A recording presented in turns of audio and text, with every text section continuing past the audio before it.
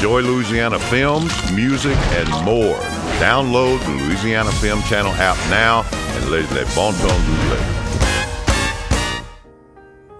Hello again, dear moviegoers. Film critic Bill Arsenault here, and welcome to another Louisiana Film Channel Lagniappe movie review.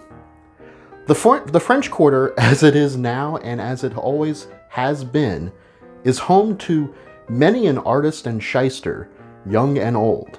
From musicians busking on the curb to hustlers looking for that edge, there's a feel to the quarter that can't be described without using the word misfits.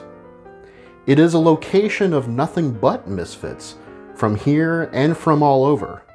They gravitate to its streets and alleys. Laundry Day, the French Quarter-inspired independent film, follows one day in the lives of four denizens of this part and party of the city.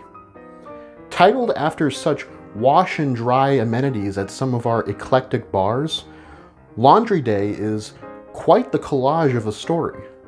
Two women, two men, one musician, one street artist, one drug dealer, and one skeezy bartender, all trying to catch a break one way or another. All points lead to a local haunt, of course, but the day as lived up to that point brings about many an individual and many a story. In the quarter, everyone is most aggressively an individual, and everyone has a story to tell. Laundry Day, from its main players to its quick appearances, including one by the late and great actor Michael Martin as a Southern gentleman of articulate antiquity, is a day in the spirit of those who live hard in the Big Easy, but wouldn't have it any other way. After all, this is a place for misfits and mistakes. Vibrant, funny, and potent, Laundry Day gets right a specific community in a very specific place in a very timeless environment. Now, the subject matter is primarily comedic, but things do turn to very uncomfortable levels towards the end with disgusting assault. It's a reality, unfortunately, but it's dealt with fairly and maturely by all involved, from filmmaker to actor to character. This is a picture of empty sex and heavy swear words, so be warned going in of its foul mouth and not so PG-rated storytelling.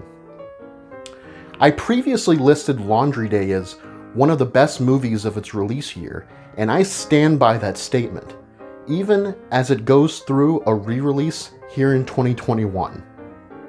I highly recommend everyone catch it when you can. Now, on the Gator scale, from 0 to 5, Laundry Day rates at a 5. Thank you very much for watching. I was Bill Arsenault. Support Louisiana film. Enjoy Louisiana films, music, and more.